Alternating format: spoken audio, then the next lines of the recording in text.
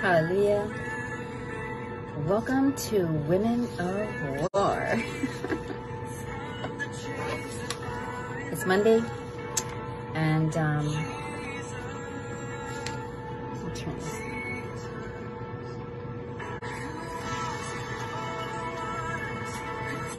All right, amen. Before we get started, hi, honey. Before we get started, let me open in prayer. Hallelujah. Father, I just thank you.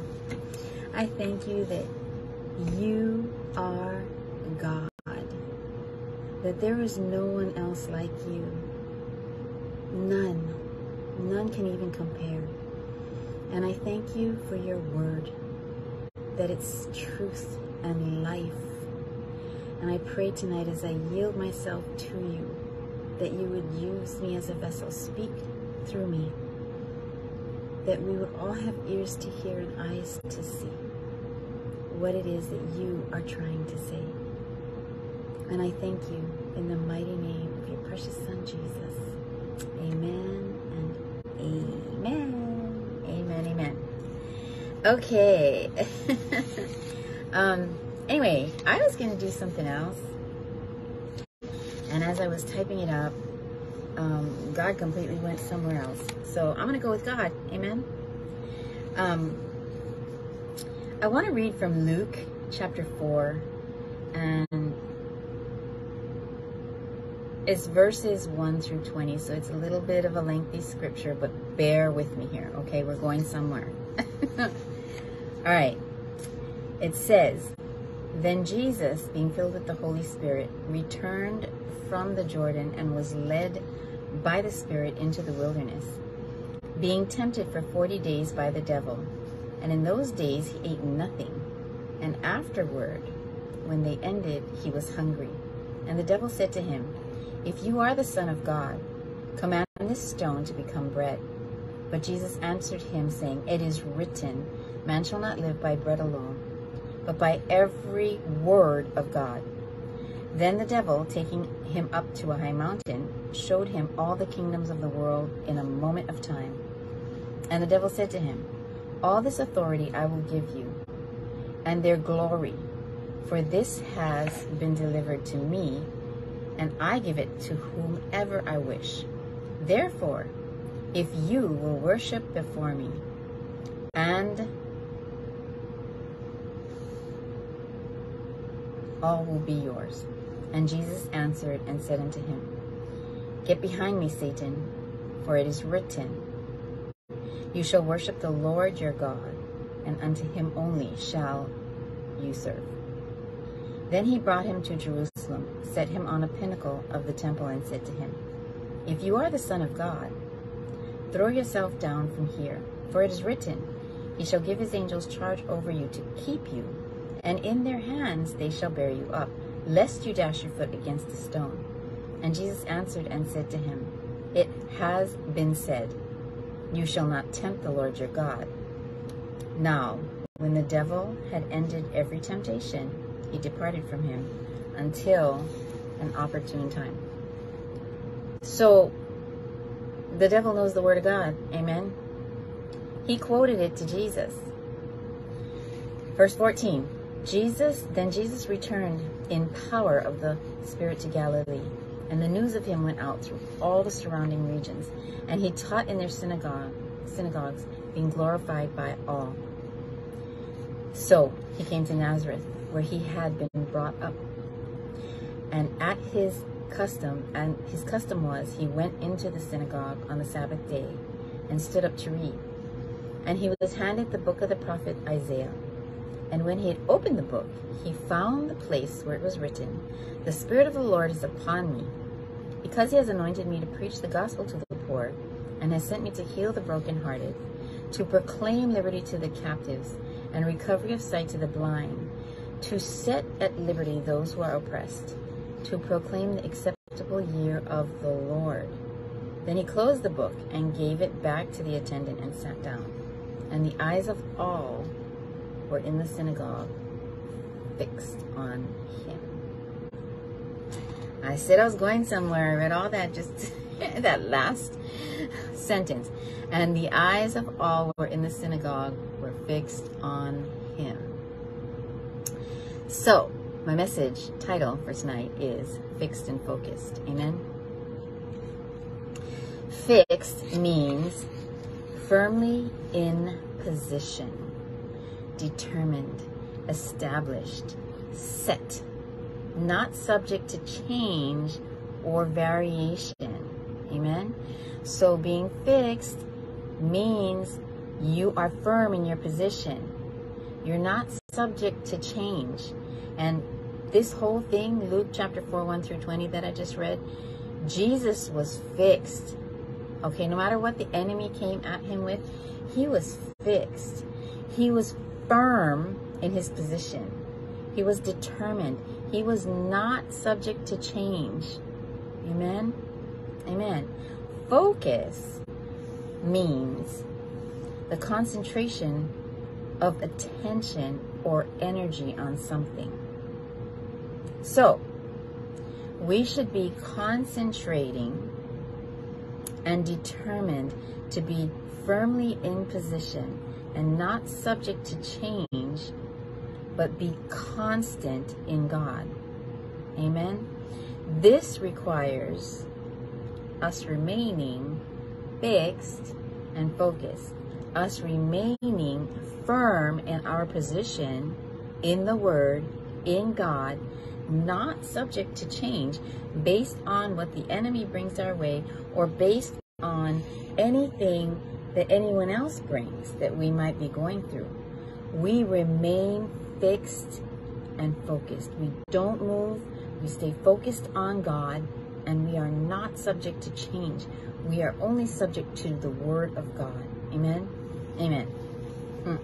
When we are fixed on God, when we are not fixed on God, I should say, our focus is off.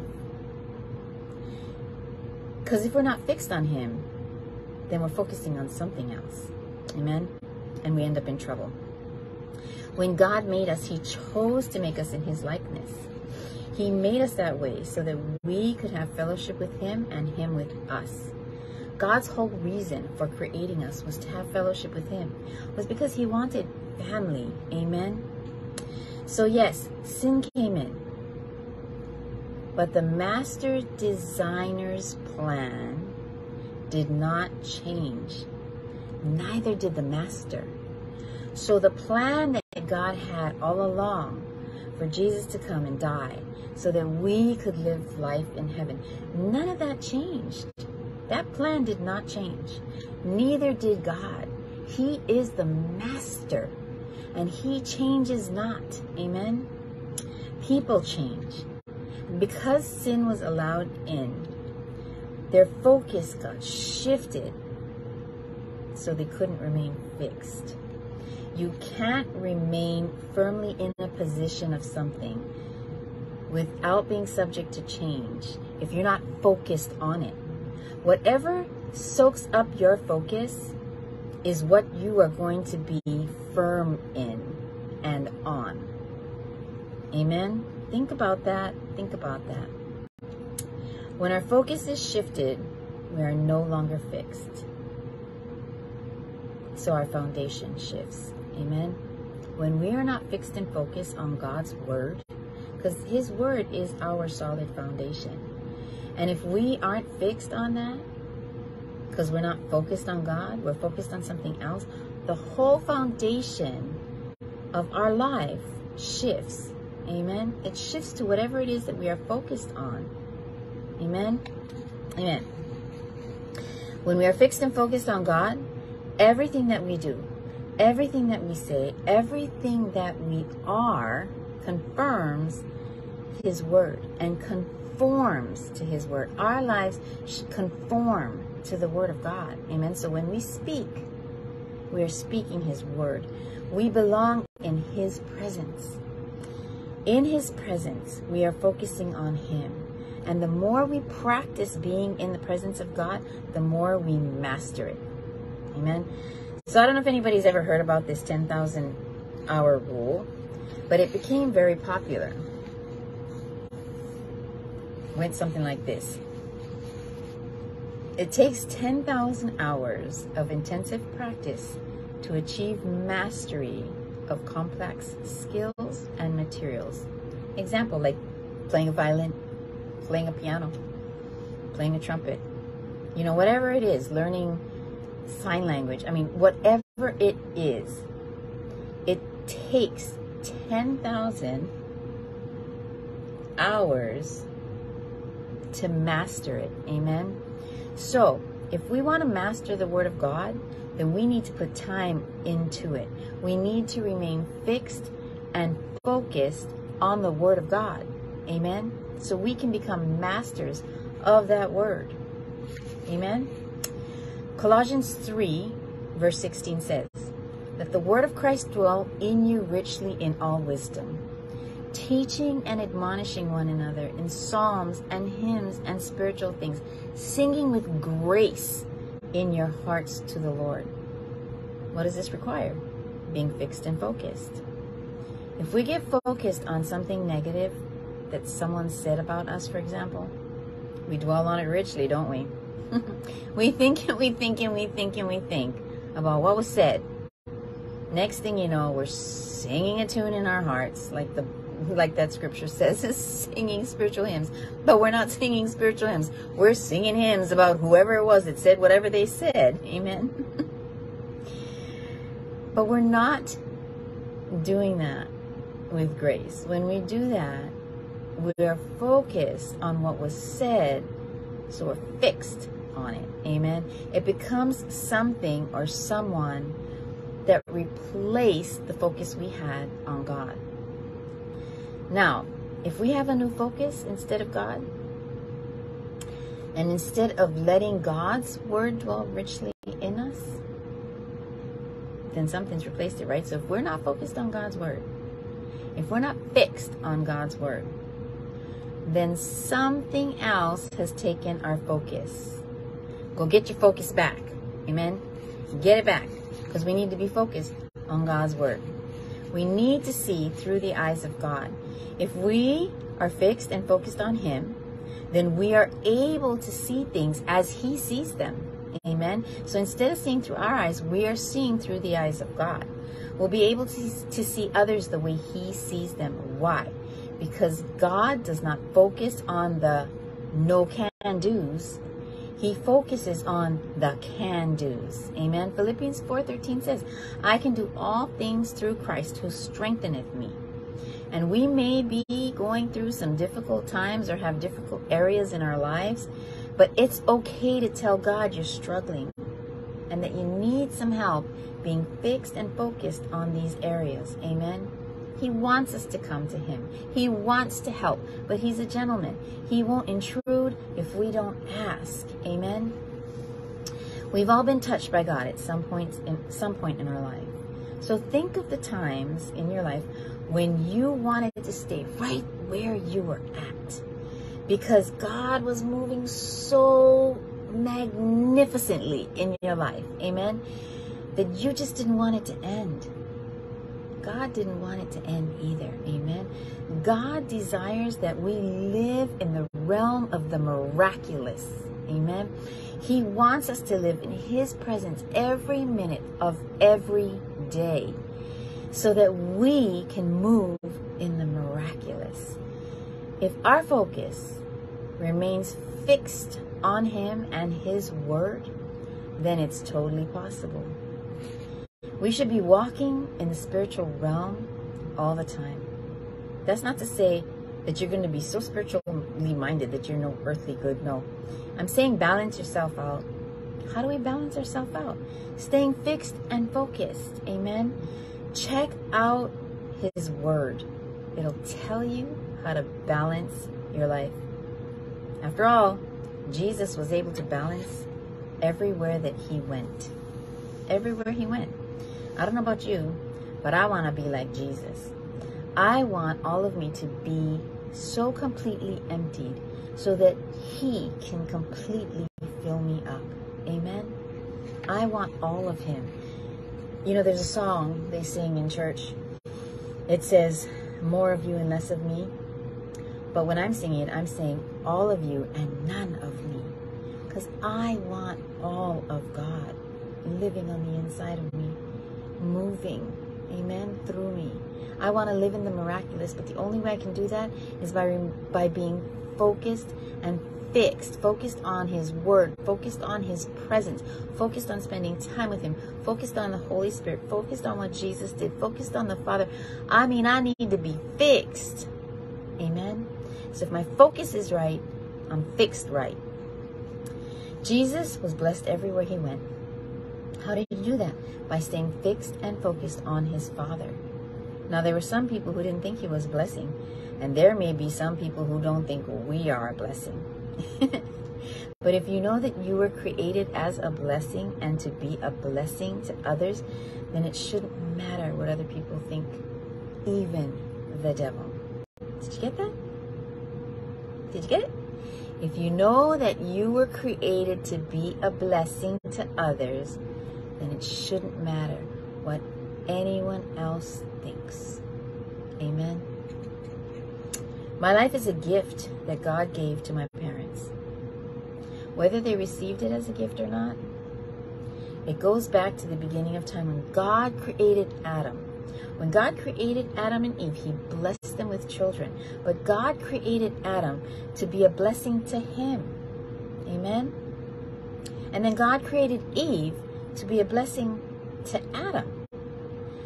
Are you seeing the pattern? So we are all created to be blessings to others. Amen?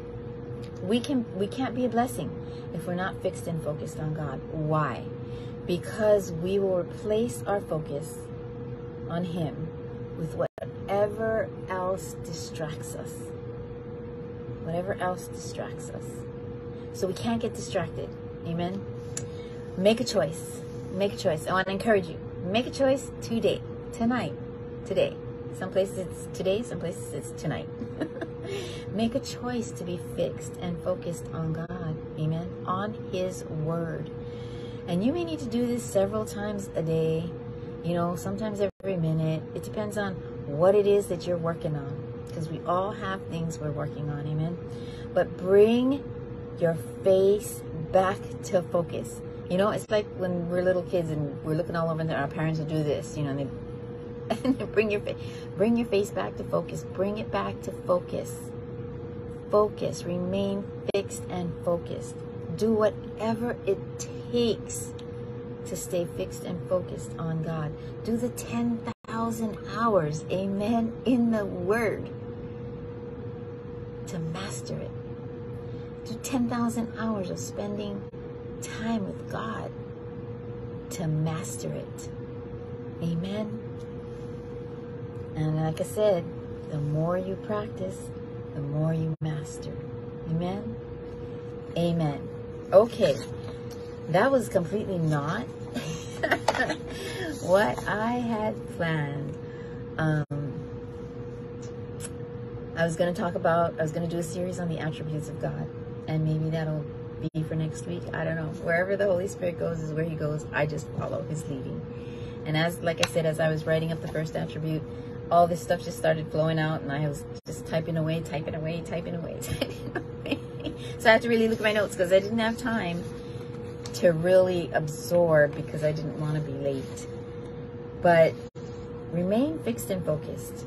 You know, if you take anything away, remember that fixed is a firm position that you stand in that is not subject to change. What is the one thing you can stand on that is not subject to change? God's Word. God never changes, ever, ever. He is the one constant, the one stable. We can count on Him. We can stay firmly fixed on Him. And focus is the concentration of our attention to something. So we're going to concentrate our attention to God, to His Word, so that we can be firmly in position and not subject to change. Amen. Amen. That message was for me. Woo. All right. I'm going to close in prayer. Father, I just thank you. I thank you that you come through no matter what. You come through for each one of us in the way that we need it the most. And your timing is always perfect. We may not see it when we're going through it, when we're walking in it, but if we remain fixed and focused on you, we know that the end result will always be your best for us. So I thank you, Father. I thank you by way of your Holy Spirit for showing us how to remain fixed and focused on you, to take our position and not have it be subject to change. I thank you, Father. Bless the hearers that are on now and that will jump on later. Bless them abundantly and beyond what they can think or imagine. In the mighty name of your precious Son, Jesus. Amen and amen and amen. All right. Thank you, honey, for jumping on. I love you. I say this all the time. I'm going to say it again. My husband is my biggest supporter. I appreciate him beyond words. He's like my cheerleader, my go-to, my get up and do. And he's my balance. Amen. Amen. All right. I thank you all. I will see you on Women of War tomorrow morning, 6 a.m. Hawaii Standard Time and 9 a.m. Pacific Standard Time for Mornings with God. And then I will see you guys on Thursday here again and Friday at Boots Camp. Thanks for jumping on.